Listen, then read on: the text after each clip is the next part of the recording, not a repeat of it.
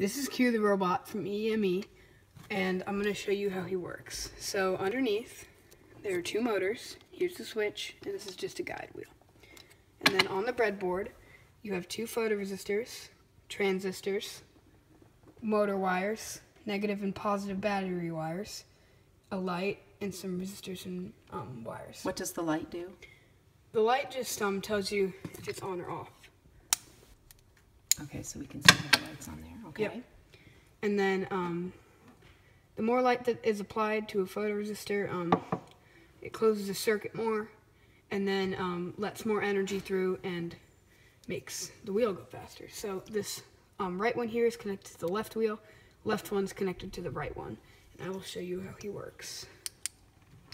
Oh, gotta turn him on.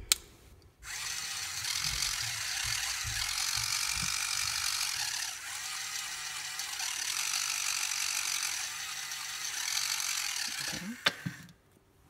Want to show, bring them forward really? Whoa.